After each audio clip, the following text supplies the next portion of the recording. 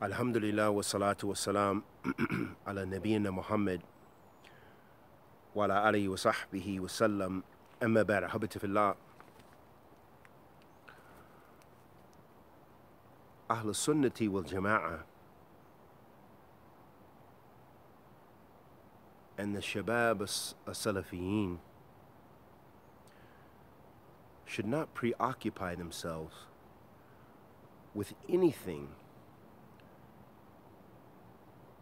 that diverts them from Allah Azza wa Jal. And they should not preoccupy themselves with those major issues, those major masail that are reserved primarily for the ulama and the tulab al-ilm mutamakkinin, those students of knowledge that are well grounded in those issues, such as declaring people to be innovators and making takfir of people. That is something reserved for those people with the tools to do so, which is ilm al-nafi'ah. And here's what our Shaykh Imam al-Fawzaan, hafidhullah ta'ala, one of the major scholars of Ahl Sunnati wal Jama'ah that is living and well known today for his aqeedah especially, and returning affairs back to, as well as his iftah, his service in providing fatwa for the Muslims in general.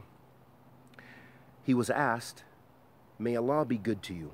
What is your advice for the students of knowledge who have preoccupied themselves with takfir, declaring another Muslim to be a disbeliever, or tabdi', declaring another Muslim to be an innovator, and following up the mistakes of the Sunni and Salafi scholars and du'at, and have thereby busied themselves away from knowledge, and they claim that they follow by that the way of Sheikh Salih bin Fawzan and other than him from the people of knowledge." So this is a shameful claim, and it is either based upon lying deception, the one who makes these claims, or a level of ignorance, because some people believe they're following the way of the Mashayikh, and they'll say, "Oh, I studied with the Mashayikh," or "I follow the Mashayikh," or this and that and the other, all of these claims. But when you look at what they say in practice, it differs with the ulama, and especially the major scholars, and especially, as I've emphasized on countless occasions, those ulama like Imam al-Albani and Imam bin Baz and Imam bin Uthaymeen and Imam Muqbil bin Hadi al-Wadi'i, Allah yarhamuhum jami'an, that we see from their usloob and the way that they dealt with these issues, because of their level of knowledge and because of their fiqh. It wasn't just a memorization of text, but it was also their fiqh and understanding how their fatwa and how these masail would affect youth in other countries, and how the fitna would snowball if they are not cautious in what they give a fatwa about and in looking at the issue. And as the ulama say, that part of giving a ruling is having a correct understanding of it. Al-hukm ala shay far'na li tasawwurihi, that the ruling regarding something, a part of it is having a correct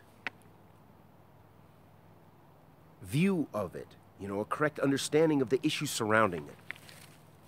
So Imam Fawzan, hafidhullah ta'ala, he responded to that question by saying, "This is fitna, and refuge is sought with Allah, busying oneself with the shortcomings of the people and driving the people away from the scholars, the students of knowledge, and the callers to Allah.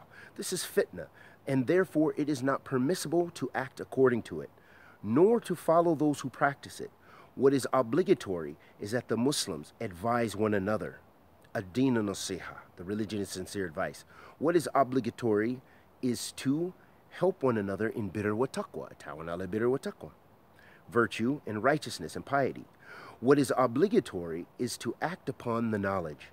And as for keeping ourselves busy with so-and-so and so-and-so and drive people away, this is ghiba, this is backbiting. And ghiba is a major sin from amongst the major sins, and it does not rectify anything. It separates and damages. The one from whom we see a mistake or a shortcoming, we advise him, either by writing to him or verbally. And as for us sitting down together and backbiting him, then that is haram. And what results from it is the splitting of the Muslims and driving away the people from the students of knowledge. This act is therefore absolutely impermissible. And they have lied against us and against other than us by saying that this is the way of so-and-so and so-and-so. No, we warn against this in our lectures and in our books, and we warn against this way, yes. Ahabatifillah, if we look at that, and this wasn't just going to be a sit-down where we just read the Sheikh's fatwa, but I want us to analyze some of the important points so that way we can see the applicability. We can understand what we can gain from that. And in that, if we look, and I want you to use this as a barometer or a tool to measure, that when you listen to da'is, people who are giving you knowledge on tapes and on the internet and have translated for you and on forums and so forth, look to what they say and see how it matches up to what this great Imam just said.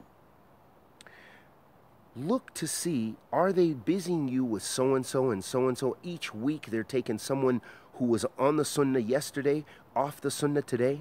If you find that they fit that criterion, then that's a warning for you to avoid listening to that. Because it is what the Imam said, it's fitna. It's fitna. That doesn't mean we don't declare Ahl Bid'ah to be Ahl Bid'ah. No. But what it means is that we have rifq and lean as our Imam. Imam Abdul Muhsin al-Abbad al-Muhaddith said in his treatise, rifqin, rifq, gentleness between Ahl Sunnah. So if we practice those types of ways of dealing with one another, we will not be spending our time and our energy attacking other Salafis and other people who are calling to the same minhaj and then leaving off Ahl Bid'ah to spread secularism, to spread liberalism, to spread all kind of other wicked, deviant ideologies and fisq, and the call to this ideology and the call to that ideology, leaving them comfortable and allowing for them to control the narrative in the Muslim community and outside the Muslim community. Because if Ahl Sunnah were united, and united based on Kitabillah wa Sunnatul Rasul sallallahu alayhi wa sallam, and not making tabdi' and tafsiq and takfir of one another, perhaps we would control the narrative. And perhaps we would have the help of Allah subhanahu wa ta'ala to do so. And we ask Allah the Almighty to accept our good and forgive our evil. Wa sallallahu wa sallam ala nabiyyina Muhammad wa ala alihi wa sahbihi wa sallam.